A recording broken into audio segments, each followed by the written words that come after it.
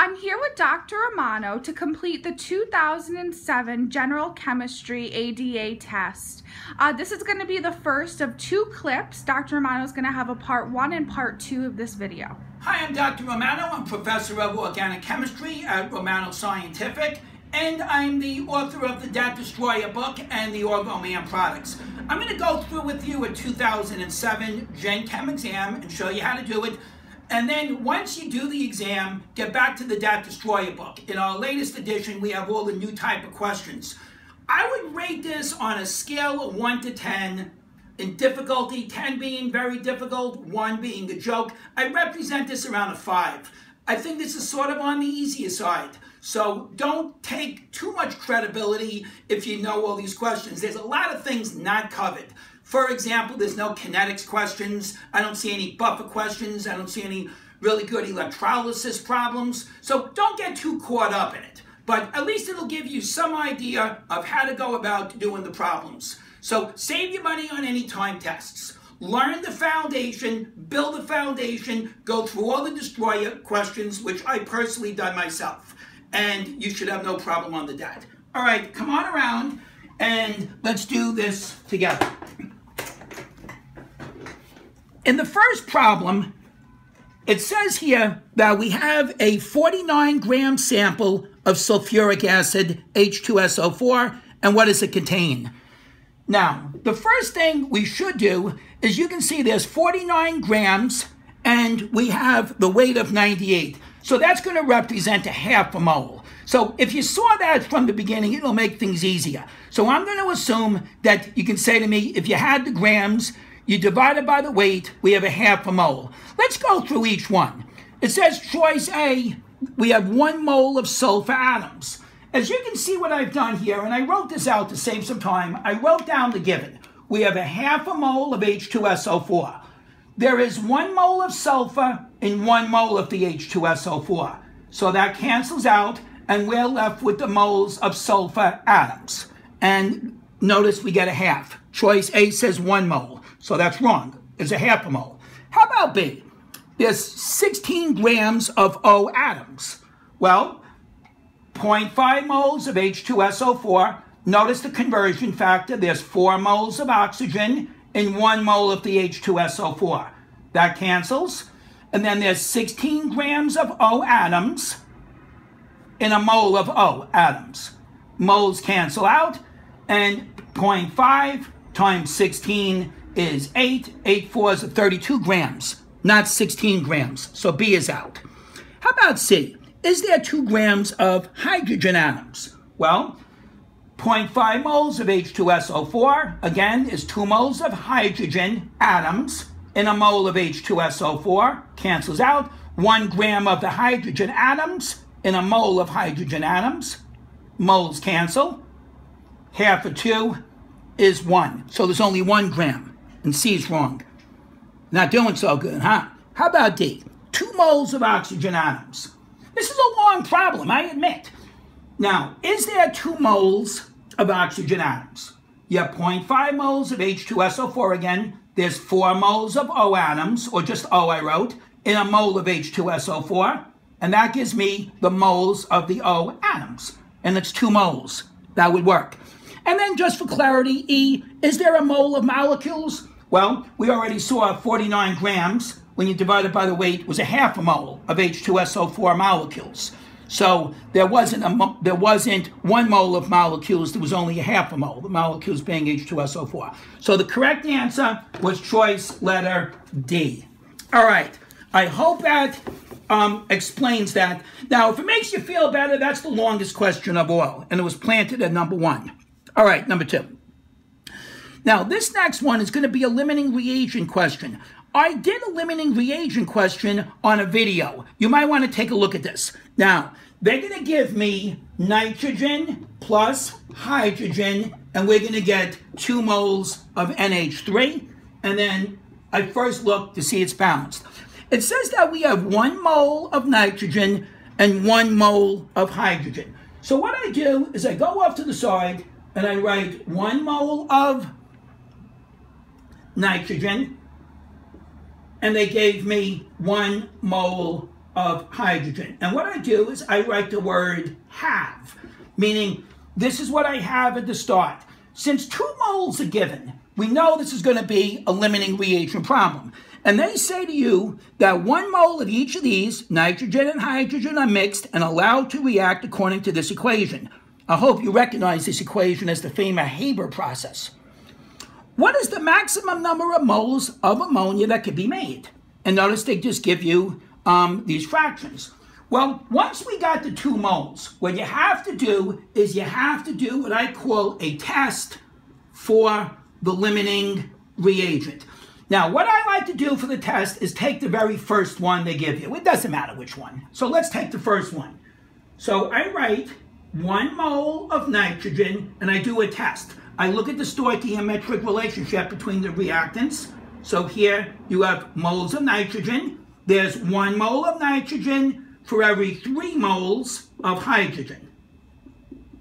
Crosses out moles. And now, here's the trick. We get 3 moles of hydrogen, and you write the word needed. That this is what's needed. Now, if you go back, how much hydrogen do you see? You only had 1 mole.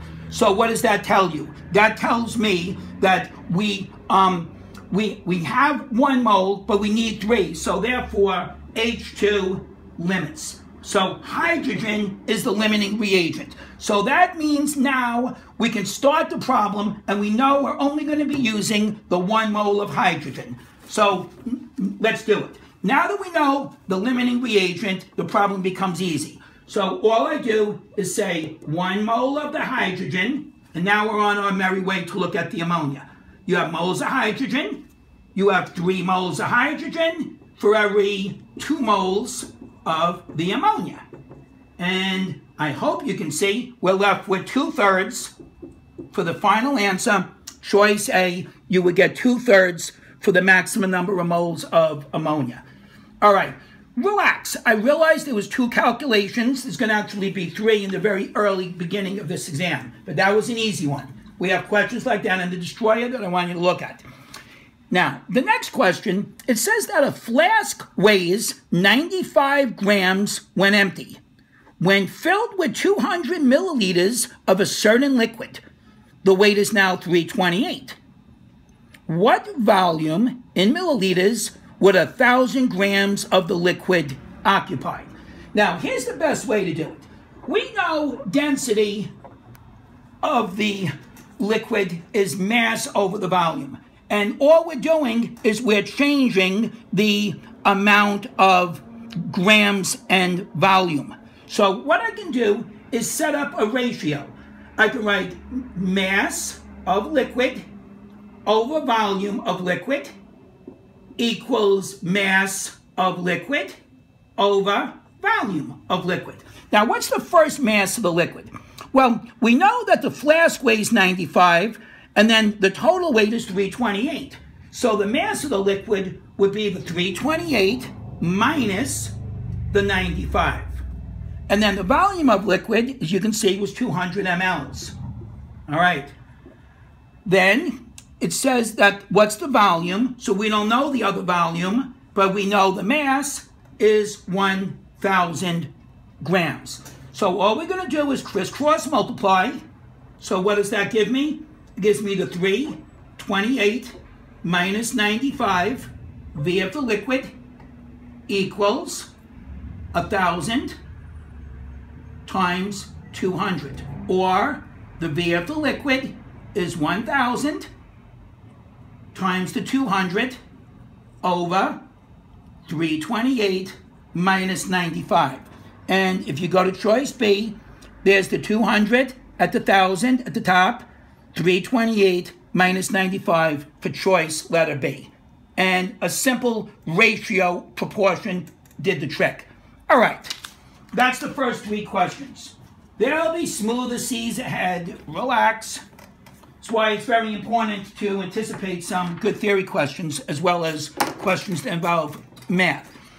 It says here that if 3 grams of a nitrogen-oxygen compound is found to contain 3.22 grams of oxygen, what is the percent of nitrogen?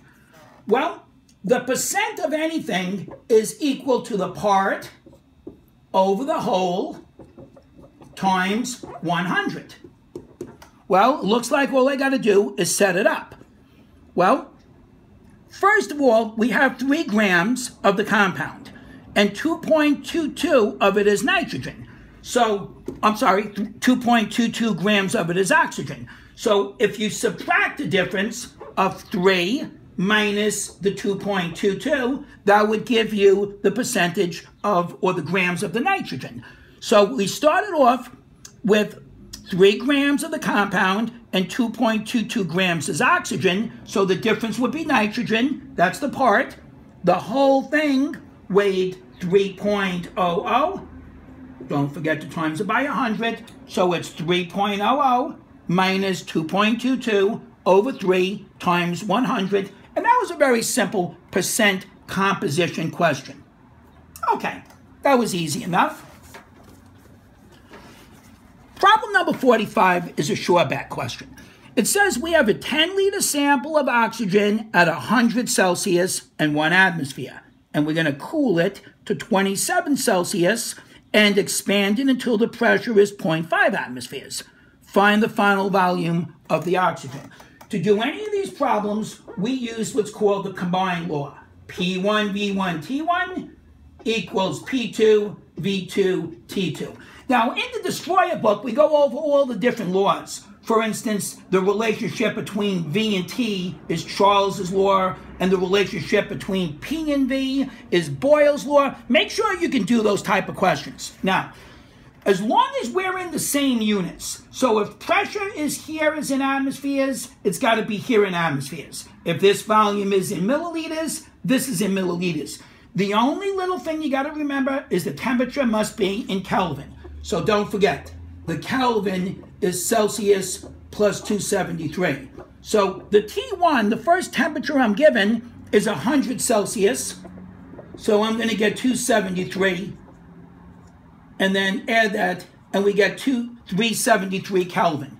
And then the T2 is going to be 27 degrees plus 273, and that gives me 300 K. All right, let's put the numbers in. What's the first pressure that I see? And that's 1 atmosphere. And the volume, it says it's 10 liters, and T1 was 373. Then P2 is going to be 0.5. V2 is, I believe, that's what we want. And then T2 is the 300. So all we need to do is crisscross.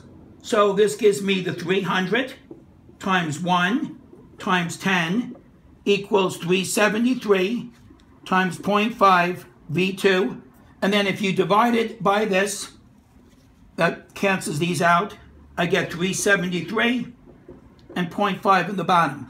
So if we go back, you're going to look for, in the numerator, a 10, a 1, and a 300 in choice D. And in the bottom is the 0.5 and the 373. That's a straightforward, simple calculation. All right. That's the way you would do that. Now, the one I like better than that is the one in the Destroyer, where we're collecting gases over water. That's a little more challenging. Or collecting gases at STP. So have a look at those questions. All right. Finally, a theory question. When the volume of a gas is decreased at constant temperature, the pressure increases. Because why? Well, first of all, pressure and volume has to deal with Boyle's law. They're inversely related. If the pressure was doubling, the volume would be halving if you're at constant temperature. So what's happening here is the volume is decreasing. So you're going into a smaller area of space and you're putting pressure on it. The pressure is increasing because if you're going smaller and smaller and smaller, you are banging those molecules together in a smaller compartment. So therefore, choice E, they would strike the container more often. They would hit the walls more often because there's a smaller space. Think of it as if you have a house or a dorm room that's 300 square feet dorm room. That's a pretty big dorm room. But what if now I say to you, we're going to partition that dorm room, and now you only have 100 square feet? Well, now you might be hitting into the walls yourself because now you have a smaller confine of space. You're not going to affect the speed. For the simple reason is it says constant temperature. And if you remember, temperature is nothing more than the measure of the average kinetic energy. So that's out. It's not going to become heavier or lighter. You're not going to create mass. If you remember, matter can't be created nor destroyed under normal conditions. All right, let's go to 47. Oh, Dr. Romano, let's move on to 47 in the second half of the video. Okay, I'll do 47. We'll pick that up in the next half of the video. Okay, I'll see you in a little bit. Bye.